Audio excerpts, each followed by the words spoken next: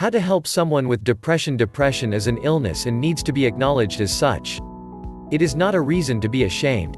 The reason so many people fail to seek help for their depression is that they are ashamed. Unfortunately, this is one of the feelings associated with depression anyway and makes the illness difficult to acknowledge. If you are constantly feeling particularly low, well-meaning friends might tell you to snap out of it or even start to get irritated by your mood. Your depression will feed off this negativity and you start to wonder why you can't just snap out of it. You then start to feel that there's something wrong with you because it should be so easy and it's just not right that you feel so bad all the time. Well, it's not right and there is something wrong with you. You have a medical condition and you deserve treatment in the same way as any other patient.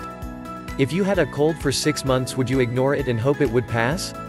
No, you would dose yourself up with anything you could find and maybe see a doctor to find out if there's an underlying reason for it to last so long. Depression is a sadness that lasts too long. Everyone is sad at some point in their lives, but depression is more than that. It is a feeling that you can't bring yourself up from the bottom. In the end, you give up trying. People start to avoid you. You feel worse. You need to find external help to treat the problem in the same way as you would if you had a long-lasting cold. You could try herbal remedies, there are some in your pharmacy, or you could see your doctor. There may be an underlying physical cause for your depression. If your doctor cannot help you, they may refer you for counseling. Don't be embarrassed to go for counseling, but do make sure you are comfortable with your counselor. If not, try another one. Counseling should not be discounted because you don't feel comfortable with your first choice of practitioner. In everyday life, you will naturally find that you get on with some people and clash with others. You cannot afford to have a personality clash with your counselor. On the other hand, you must be sure that it is a personality clash and not just that you don't agree with what they are saying. A general rule is to go with your instincts. If you like the person and seem to get on well in the first couple of sessions, then stick with it because they might just have touched on the root cause of your problem.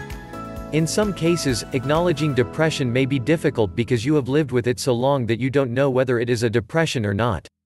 If you have grown up with depression, it is possible not to realize that you are actually depressed because you have no concept of how normal people should feel. You may feel angry all the time, or you may feel like going to the middle of an empty field and simply screaming. You may feel anxious, have trouble sleeping, or even sleep too much. You may think that your family would be better off without you, and actually believe that to be true, and may have considered running away or suicide. You may worry about death all the time, yours or someone else's, and not let yourself be happy just in case, or even, I must enjoy this now in case. If you are feeling any or all of the above, then you need to consider talking to someone. Even if it is just a friend or family member to start with, they may be able to advise you and encourage you to seek professional help. Once you have acknowledged that you have depression, please remember that it is a medical condition and can be cured. You don't have to feel this way forever. Nobody actually thinks of you the way you think they do. Talk to someone. Seek and accept help and you will find that there is a different way of seeing life.